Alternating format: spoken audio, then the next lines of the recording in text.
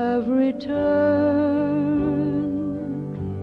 to the God of my childhood, to the same simple faith as a child I once knew. Like the prodigal son, I longed for my loved ones, for the comforts of home, and the God I outgrew. I have returned to the God of my childhood, Bethlehem's babe, the prophet's Messiah. He's Jesus to me.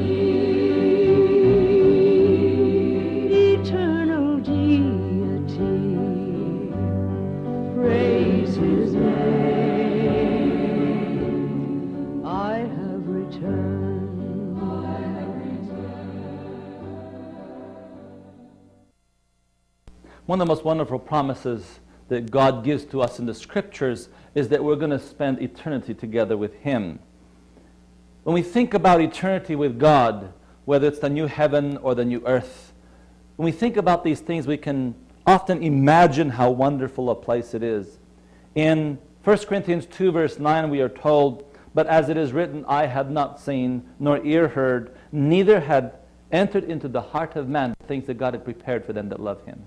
What God has prepared for us in our best imagination, it is impossible to be able to describe it. The Scriptures attempt it, but in reality, it is no way to describe it. Now, when Jesus left this earth, He gave us a promise that we're going to be with Him. In John 14, 1-3, He says, "Let not your hearts be troubled." And you can imagine how troubled their hearts were. This is the very night that He was about to be separated from them. The next day, He was already being crucified and in Joseph's tomb. So He says, "Let not your hearts be troubled. Ye believe in God, believe also in me. In my Father's house are many mansions. If it were not so, I would have told you. I go to prepare a place for you. And if I go and prepare a place for you, I will come again and receive you unto myself, that where I am, there ye may be also." Isn't that wonderful? Jesus wants us to be with Him. That's the goal that He had just as He left this earth. And that's the goal that we have as we think about our Christian journey. In order for us to spend eternity with Jesus, when He does come again, there's certain requirements that we have in order to be able to go with Him. In 1 John chapter 3, verse 2, we are told, "Beloved, now are we the sons of God, and it doth not yet appear what we shall be, but we know that when He shall appear, we shall be like Him, for we shall see Him as He is." In order to be there, we need to be like Jesus. Our characters need to reflect Him. Right now, during our time of probation, we have the opportunity to develop that type of character. So when He comes again, we shall be like Him, and then He can take us with Him so that we can be with God throughout all eternity. Now, in order to be like Him, we read in the next verse, 1 John 3, verse 3, "And every man that hath this hope in Him purifieth himself even as He is pure." Those of us who have that hope to spend eternity with Jesus, that our characters may reflect Him perfectly, we need to take this opportunity of probationary time and purify ourselves to the same extent as Jesus was pure. Now, to what extent are we talking about this purification? Is it just a little bit, or is it complete purification? You know the verse in Matthew 5 and verse 48. "Be ye therefore perfect, even as your Father which is in heaven is perfect." To be purified to the same extent as Christ was pure means that we are to be perfect. Perfection of Christian character is required for those who will be ready at the second coming of Jesus Christ. For this reason, because that is a preparation that we must have, I'd like to read from Fundamentals of Christian Education, page 49. "The youth should be learners for the next world." And especially we talk to the young people, because as people get older, their characters tend to become more fixed. It's a little bit more difficult to change our direction in life after we've been setting them in a certain way for many years. And oftentimes, God wants to speak to the young people. Those who are in their youth have an easier chance of making those changes.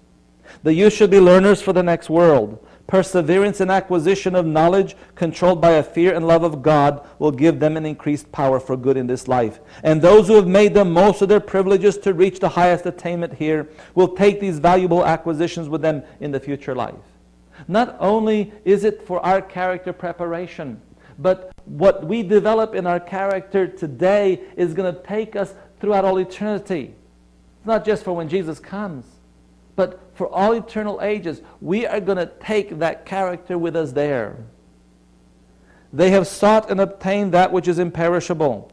The capability to appreciate the glories that eye have not seen nor ear heard will be proportionate to the attainments reached in the cultivation of the faculties in this life. Can you imagine that? The capabilities to appreciate the better world is determined by our character preparation here. Yes, what we do here is preparation for eternity. You see, the kingdom of God is not communism. I remember someone told me one time that communism is perfect Christianity.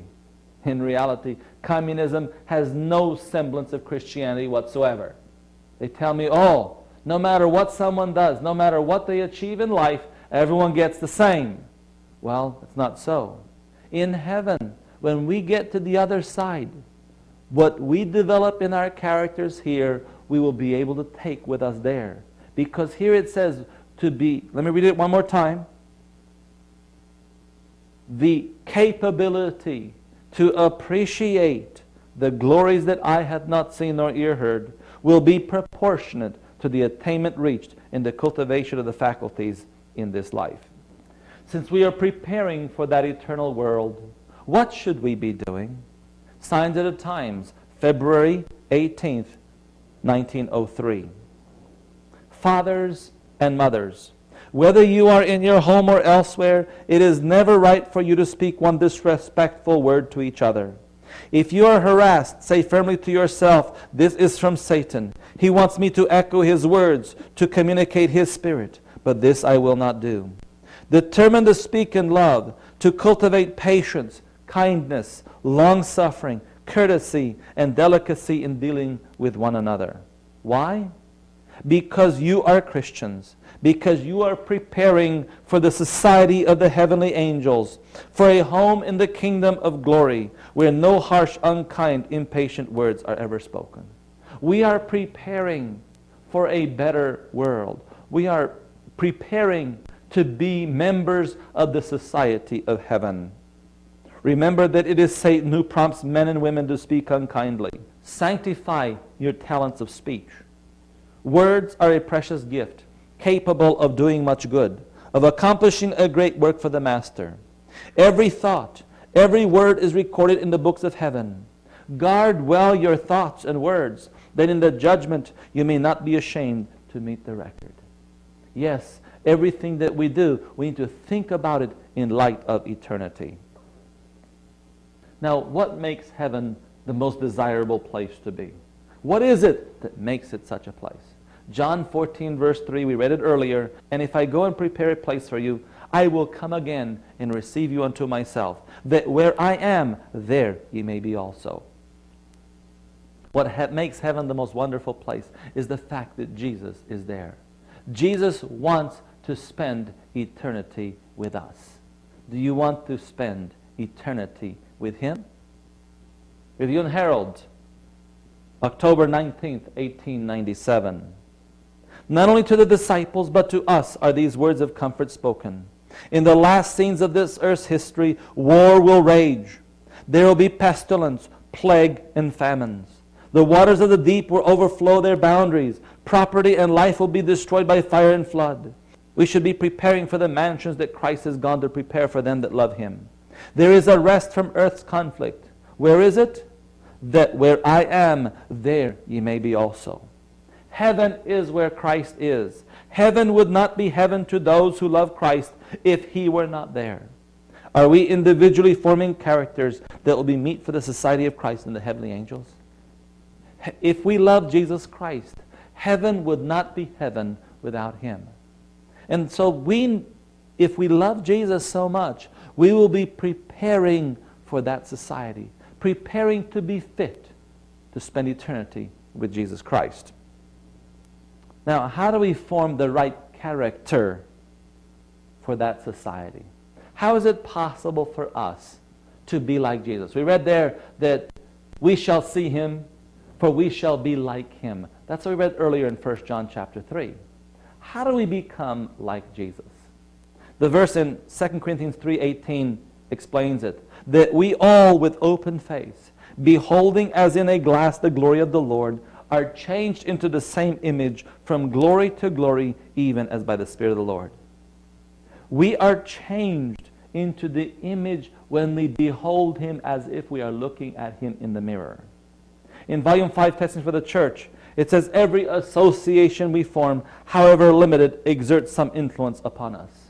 Whether we're talking about associations of Jesus Christ or of Christians or of worldly people, every association that we form actually has an influence upon us. This is why we need to be careful what kind of people we choose for our friends.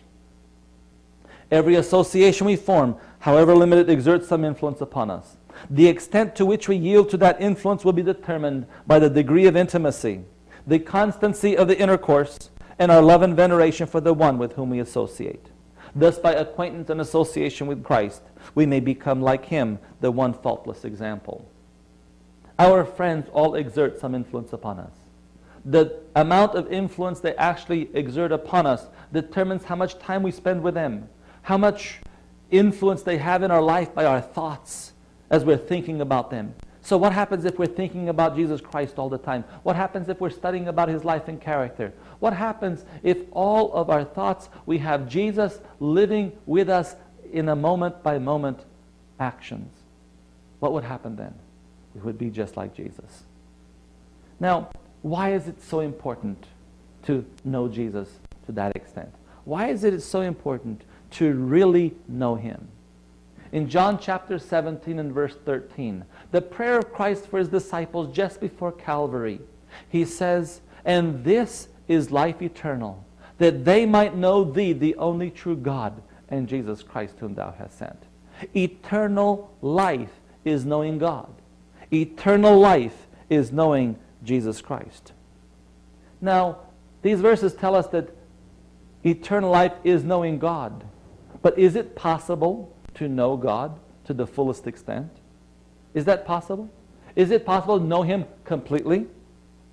We read in Job chapter 11 and verse 7 through 9. Canst thou by searching find out God? Canst thou find out the Almighty unto perfection? It is as high as heaven, what canst thou do?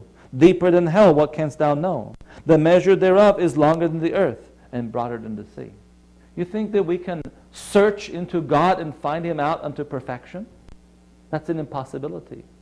In Romans chapter 11, verses 33 to 36, Apostle Paul says, oh, the depths of the riches, both of the wisdom and knowledge of God. How unsearchable are His judgments and His ways past finding out. What does unsearchable mean? Unsearchable means that we cannot find it out unto perfection.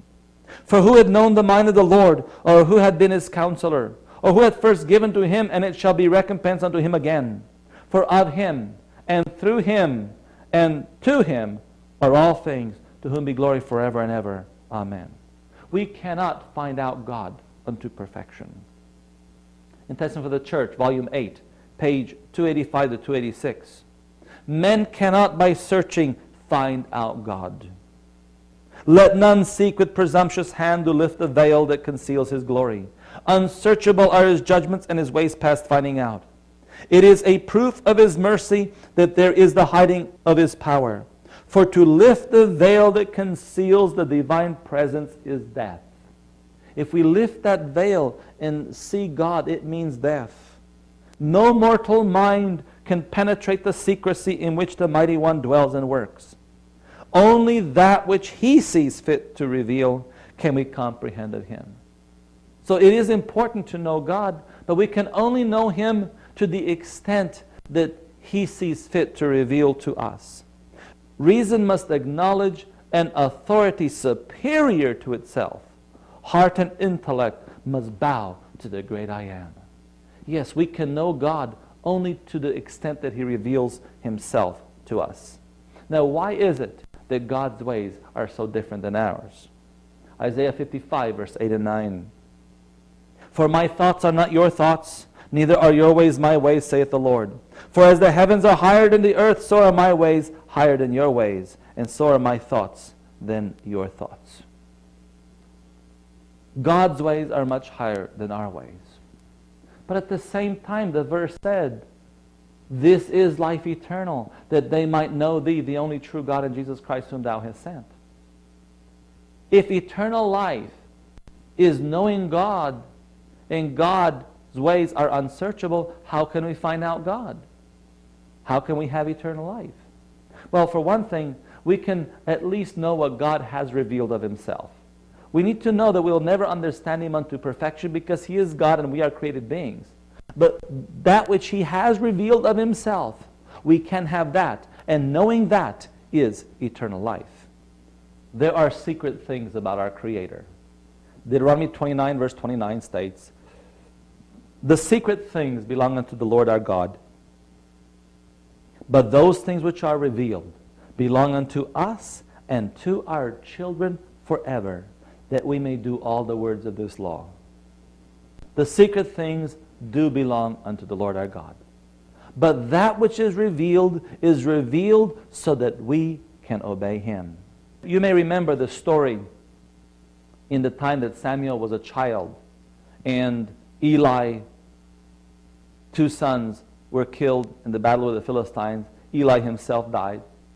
And then later on, when the Philistines got tired of that ark, they sent it back to the children of Israel.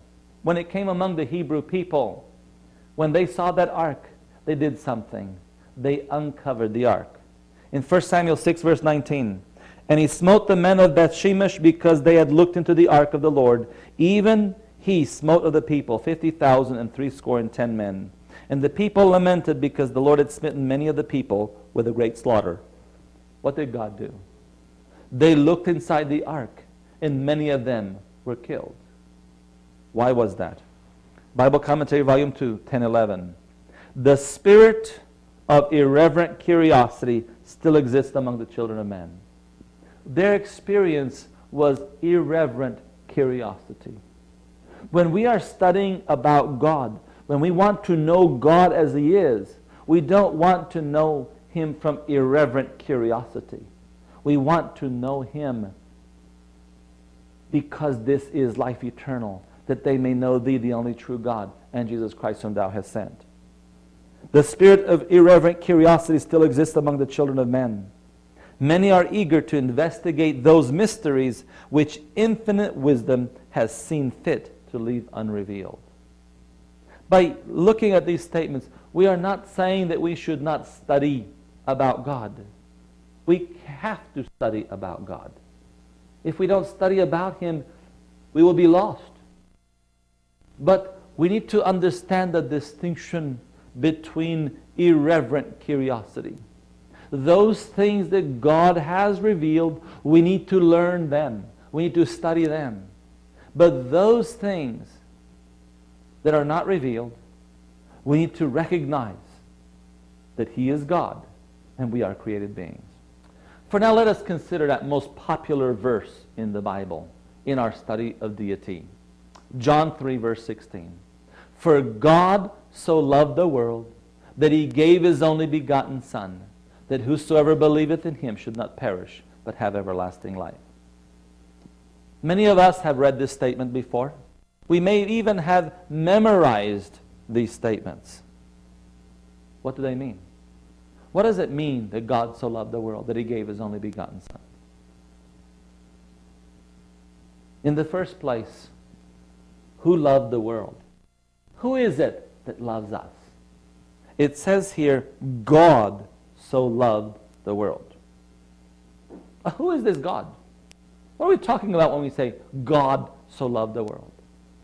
Well, in Greek, the word God here simply means the supreme deity. Do we worship God? Do you worship God? Do you worship one God? Do you worship three gods? Do you worship many gods? What God do you worship? In our understanding of God, we need to understand something about who He is. In Isaiah chapter 43 and verse 10, it says, Ye are my witnesses, saith the Lord, and my servant whom I have chosen, that ye may know and believe me and understand that I am He. Before me there was no God formed, neither shall there be after me. Whenever you see the words Lord in all capital letters in the Bible, the original was the word Yahweh or Yehovah, depending on the pronunciation.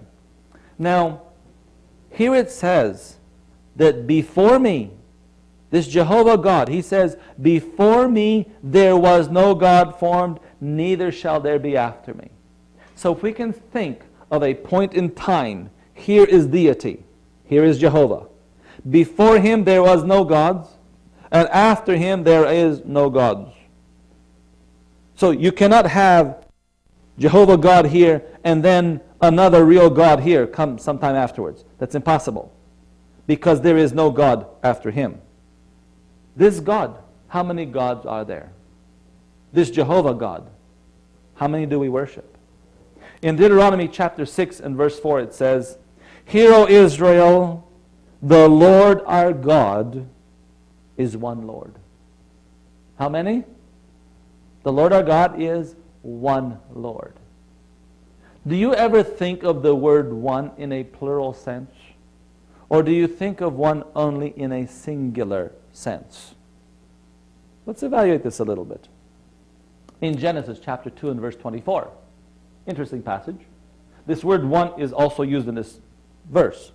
Therefore shall a man leave his father and his mother, and shall cleave unto his wife, and they shall be one flesh.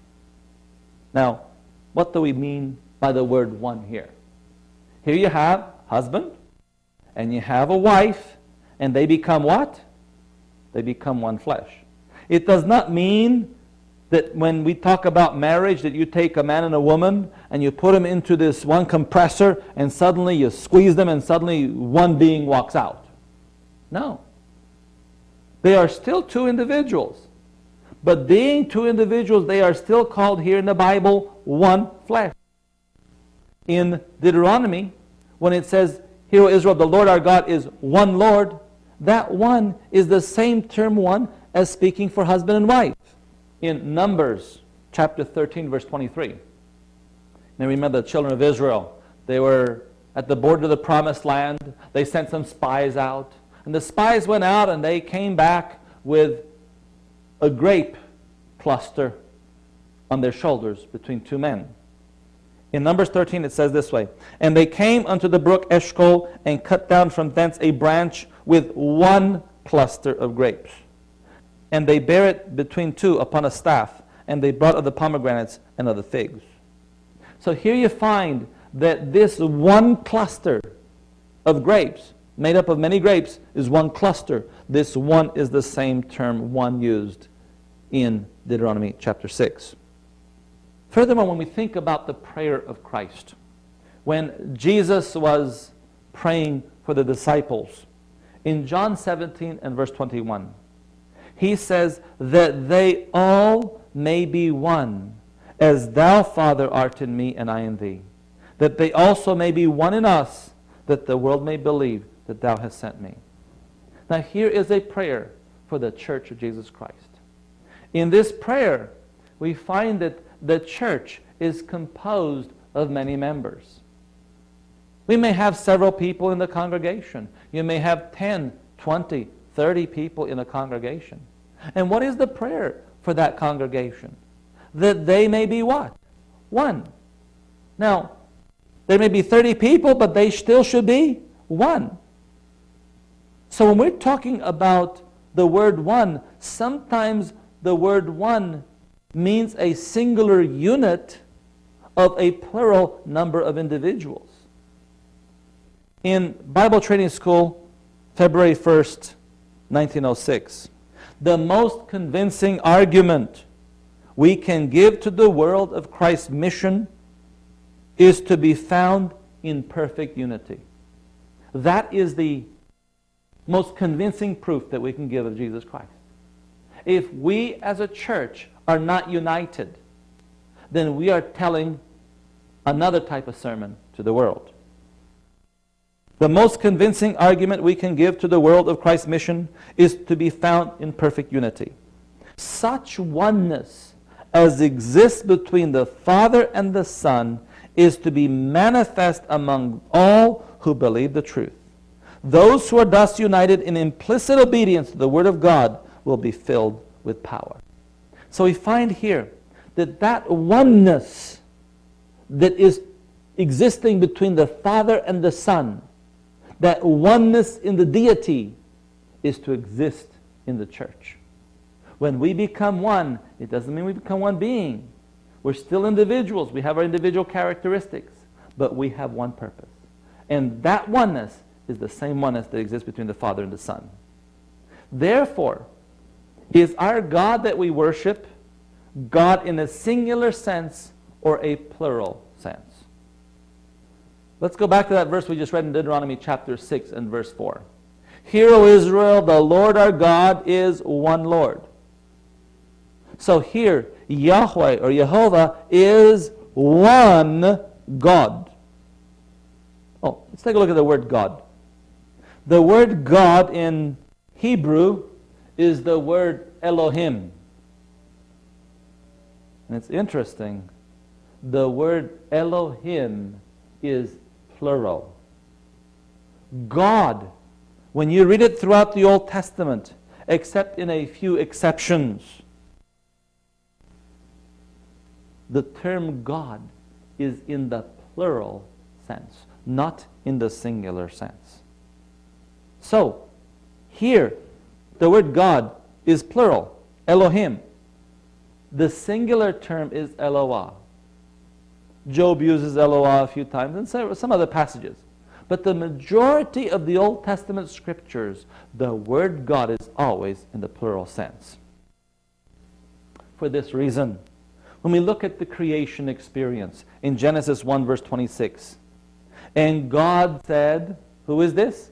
And Elohim, plural form, and Elohim said, let us make man in our image and after our likeness. I used to wonder, why is it that God says, if it's only singular, why does he say, let us make man after our image? Someone told me once, well, let us make man means that God used several entities. Yes, but it says, let us make man after our image. That means that the deity has plural image. After our likeness. But I thought God was a spirit. In John 4 verse 24, God is a spirit, and they that worship him must worship him in spirit and in truth. What do we mean that God is a spirit? Is this some impersonal, intangible being? So many times as we read the Bible, we are influenced by our surroundings. Sometimes we get a picture of a cartoon character, Casper the Ghost. And we think that somehow God is the same as this ghost when it says spirit. But no, let's look at the Bible statements. If we are made in the image of God, then God has an image. Let's go back to Genesis 1 verse 26. And God said, let us make man after our image. That means God has an image. After our likeness. That means God has a likeness. Well, you make Testament for the Church, page 263. God is a spirit, yet he is a personal being, for man was made in his image. God is a spirit, but God is a personal being. Otherwise, we could not have been made in His image. What does it mean, spirit? When we think about angels, are angels spirits, or are they personal beings? We know they're personal beings. Hebrews 1 verse 13 and 14 though. But to which of the angels said He at any time, sit on my right hand until I make the enemies thy footstool? Are they not all ministering spirits, sent forth to minister for them who shall be heirs of salvation? The angels are ministering spirits. And yet they have a being, a tangible being. We are made in the likeness of God. We are made in His image. But Jesus Christ is a little bit different than us. Hebrews 1, 1-3. God, who at sundry times and in divers manners spake in time past unto the fathers by the prophets, hath in these last days spoken unto us by His Son, whom He had appointed heir of all things, by whom also He made the worlds, who being the brightness of His glory and the express image of His person, and upholding all things by the word of His power, when He had by Himself purged our sins, sat down on the right hand of the Majesty on high. We find here that Jesus is the express image of the Father. We are all made in the image of God, but Jesus is the express image. The word express image means exact copy or exact representation. The word person means a concrete essence, a person, or a substance. We are made in the image of God, but here Christ is the express image of the Father. So when Christ came into this world, He reproduced the Father exactly. He was an exact representation. In Volume 7 Bible Commentary, page 921, He, speaking of Christ, represented God not as an essence that pervaded nature, but as a God who has a personality. God is not just some essence floating around in nature. God has a personality, and that's who Jesus came to represent. Christ was the express image of His Father's person. And He came to our world to restore in man God's moral image. Why did He come?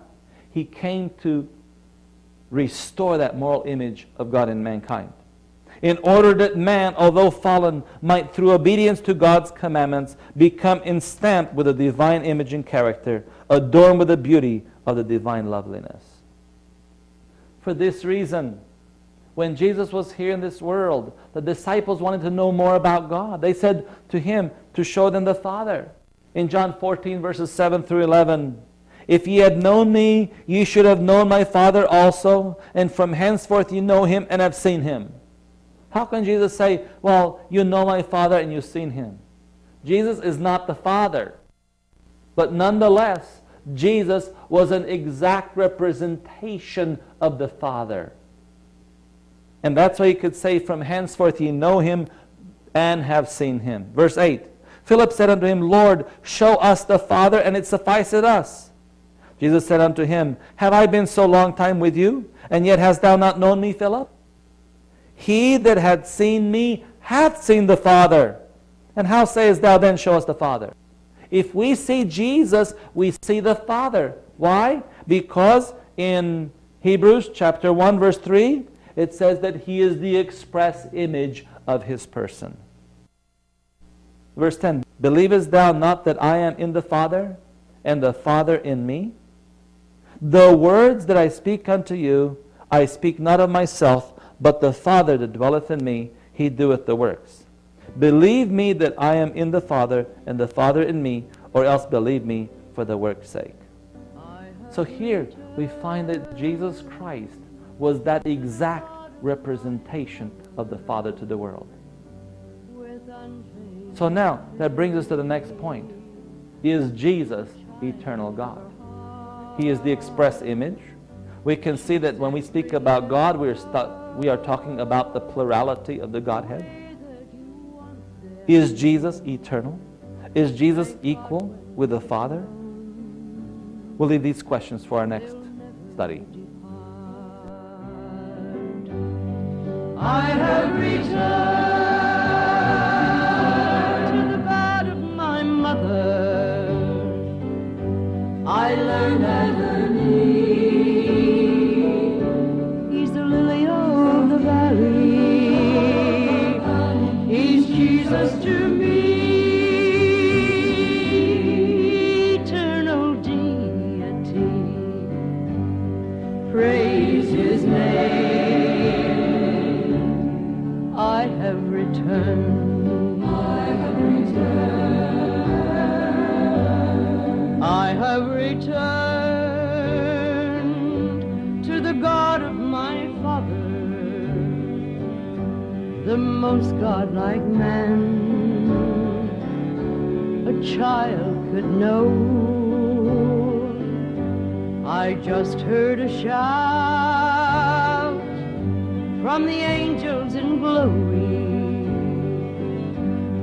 praising the Lord.